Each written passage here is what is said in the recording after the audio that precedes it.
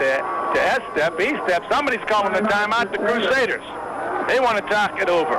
What do you got here? You got to fake the E-step and roll out, but you don't got a quarterback that's maneuverable. Yeah, that's the thing. I mean, you can go to the two backs, and then you have E-step behind them. At least you get a couple guys that can try and push forward, but they just tried that play. It didn't work. I think I'd go power I, unbalanced, with E-step that tailback, and let him go airborne, as strong as he is.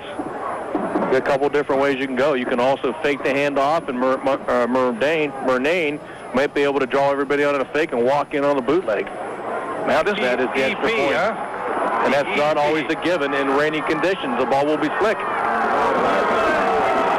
Okay, 4th and less than a yard. Out over the football, Jason Clark. He's an important man getting that snap to Murnane. They're unbalanced. Left. Stupski's the tailback. Murnane gives it to Easton. I don't see the signal. There it is. Touchdown. He rode the pile in. They just kept pushing and pushing, and he took it in. I'm surprised that they give it to him from the fullback spot. You thought maybe he gets a better takeoff from the tailback spot. But the Crusader defense doing a super job after the 4th down completion. Brought it to the 8 from the 18. Took them 4 plays to go 8 yards. We've got an injured player from Ready that's down. It's 14-13 at the end of the first overtime. If he ties it, we'll go to second overtime. Well, Murphy Associates. It's like it's 200 yards.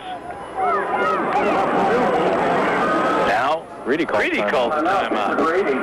The wheels are turning. They might, but a lot of pressure on the youngster.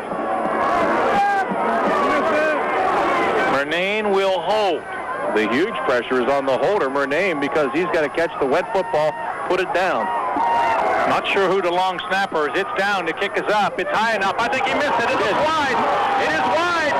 And the Crusaders are jubilant. Jack told you, it's not a given. No, it's not. Especially in these kind of conditions. It's hard enough to make an extra point. 3 things have to go right. The snap has to be good. The placement has to be good. And the approach and kick have to be good. The first 2 went good. The third one, the all-important one, didn't. Well, a great one to win for the Crusaders.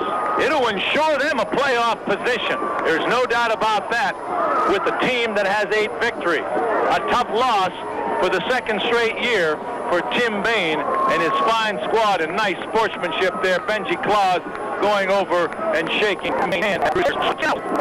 Your final, Catholic Central 14, Columbus Bishop Ready 13, and we'll be back after this.